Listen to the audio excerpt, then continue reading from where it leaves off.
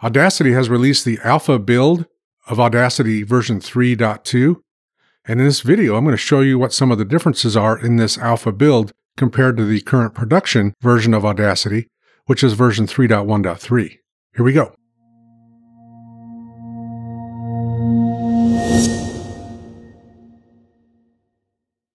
This screen that I have open here before us is version 3.2 of Audacity. It's the alpha build, so it's a very early build. It's not in production yet. It's not even in beta yet. So this is just a very early look at Audacity version 3.2. But just by looking at it, you can see that there are some differences. Also, you'll notice here in the Tools Toolbar, we only have 4 buttons now.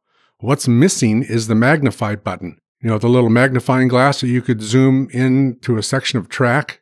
But that's still right here in the Edit Toolbar, and so we're not really losing any functionality there. Another thing that you'll notice is right here where it says Audio Setup. If I drop this box down, you can see that I can set up my playback devices here, I can set up my recording devices here, I can set up my recording channels, and I can adjust my audio settings. I can adjust all 3 of those by clicking here. It opens up this window, and I can get even more detailed in what I'm looking at, or I can see it all in one window anyway. Now that's different from previous versions because you'll remember, let me cancel out of here. You'll remember that in previous versions, the toolbar looked like this. And these settings were down here on this row of the toolbar. So what this does by putting it in a button like that is it saves us some good real estate within Audacity so that we have a little bit more room to look at our project. And you'll notice here that in the Meter Toolbar, it pretty much looks the same. The difference being I can no longer click in the Meter Toolbar to monitor. But if I come up here to the microphone icon and I click once, I can start monitoring it here. And this will show me my level as I'm speaking with whatever device I've got selected. If I come back up to that icon one more time, I can tell it to stop monitoring and I can look at options. And when we click options, it opens up this recording meter options window and gives us some choices. I'd set right now to gradient. If I set it to RMS, I haven't done this yet, so let's do this together. If I set it to RMS and I click OK, what does that do to my meter? And we start monitoring. It looks like I'm taking on a completely different thing here, and it's looking at RMS value right now, which I need as an audiobook narrator. I need to know what that is. So I'm going to have to play around with this a little bit more and see exactly what it's doing, where the RMS level is set, and what it's looking at as far as a reference goes. But right now, let's go back up and click once on that, and let's go back to options, and let's click gradient one more time. We'll leave it at dB for now. Well, why not go ahead and change it? Let's change it to linear. We got it back to gradient. We'll change it to linear, and let's see what that does for us. So now instead of a dB reference, we've got some kind of a linear reference, which looks real similar to the Audacity of old. You remember over in the track header that we could look at dB view, we could look at linear view. It looks like that same kind of a thing going on here in the Meter Tool, or the Meter Toolbar.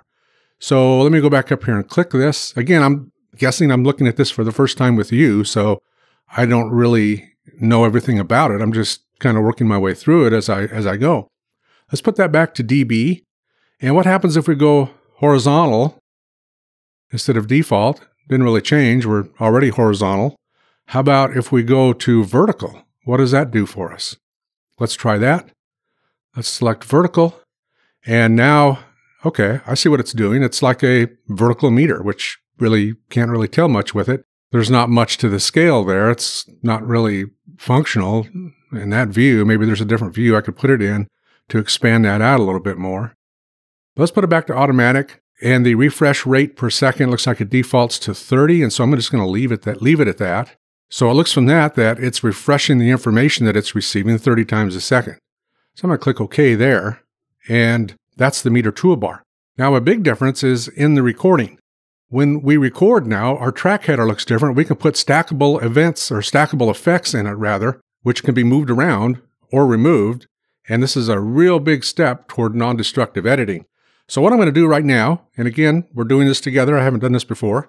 I'm going to press R to record, and let's begin to lay down a track in here so we can get some audio. It doesn't have to be a long track. In fact, right there should be sufficient.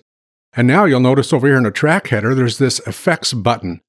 My microphone's in the way, so I can't really see it real clear.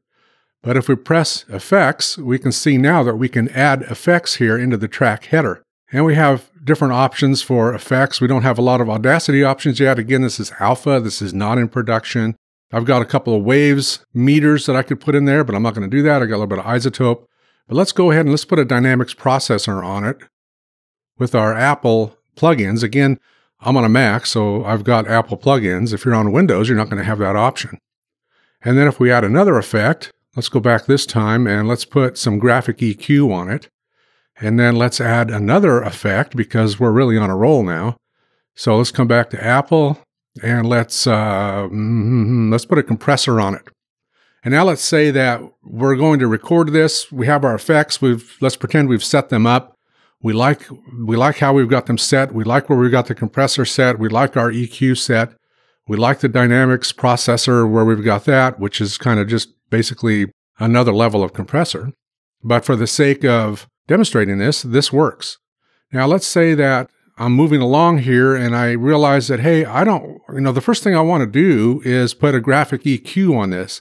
I don't want to compress it first. I don't want a processor on it. I want to put some graphic EQ on it first. So I can simply come up here to the effects now and I can drag it and I can rearrange the effects the way I want them. I can also turn them on and off right here. If I decide I don't want one, I don't have to necessarily remove it. I can just turn it on and off right there. And I can rearrange the effects and put it in my chain the way that I want it. That's huge. That is very huge because when you save this file now and you reopen it tomorrow or this afternoon or whenever you reopen it, you can still manipulate those effects. You can move them around. You can still delete them. You can turn them on and off. That's a non-destructive editing. And that's coming our way, it looks like, in version 3.2. If you look down here at the bottom, we can see our Selection Toolbar is the same. We still have the same options for project rate and snap to. Our Play-at-Speed Toolbar is on the bottom now, but it looks like it can be moved. So if you don't want it on the bottom, let's move it up here maybe and get it where we can see it a little bit better. So these options can still be moved. In fact, all of these toolbars you'll see that have the little gray buttons on them can be moved and repositioned. And just like earlier versions of Audacity, if you're moving the toolbars around and it gets a little bit confusing and you think, well, I don't really like what I did, you can come back up to the View menu, go down to Toolbars, and reset the toolbars. And you'll see in this case what it did is it put the Play-at-Speed toolbar back down at the bottom. So some good changes. We've gained some real estate. We've got stackable effects, which are non-destructive. And again, this is the alpha version. I've heard that the beta version's coming out in September, which means that 3.2 will be sometime after that. So it looks like some good stuff's coming our way. I wanted to just bring this to your attention and show this to you real quick. I won't take up any more of your time. But hey, if you like this video, be sure and like it. If you like my channel, be sure and subscribe. So that's all I have for you right now, and I'm going to let you go. And until next time, y'all take care.